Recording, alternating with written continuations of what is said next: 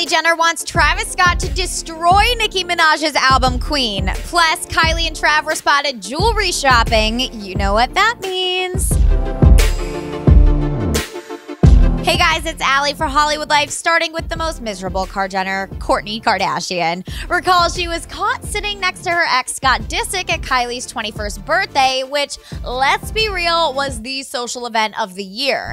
Now, People Mag is reporting Scott was actually hoping to get back with Kourtney when she first started dating Eunice, and he's never really been able to get over her. However, Scott is obviously linked to 19-year-old Sophia Richie, but according to the site, he would get back with Kourtney in a heartbeat.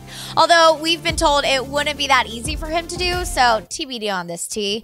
On to Kylie Jenner's relationship with Travis Scott. Our reporters in LA with sources close to Kylie caught her trying on engagement rings at Polachek's jewelry store in Calabasas with Travis earlier this week.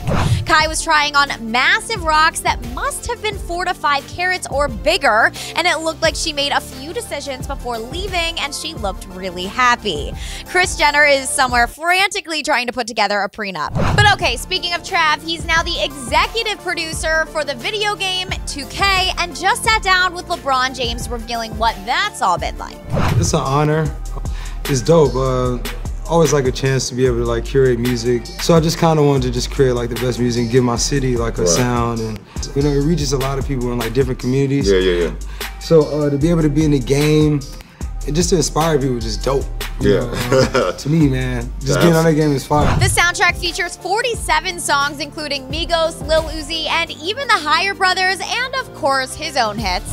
Speaking of Travis's music, his album Astroworld is currently #1 in the country. To celebrate his success, LaFlame is pulling a God's plan and helping his fans out. Trav recently gave $100,000 away to fans and even donated $800 to a fan to help pay for his mother's funeral. To Trav's biggest fan, Kylie, we're hearing exclusively she really wants Astroworld to stay at the #1 spot, beating Nicki Minaj's album Queen. Kai has actually been super interested in how it's doing on the charts, even more than Travis has. She really wants him to succeed and sell more albums than anybody else. Of course, Trav is loving his baby mama support and is so turned on from it. But alright guys, click right up here to subscribe, hit that bell button down below for all the latest Jenner tea, and don't forget to download our Hollywood Life app. The link is also in the comments below.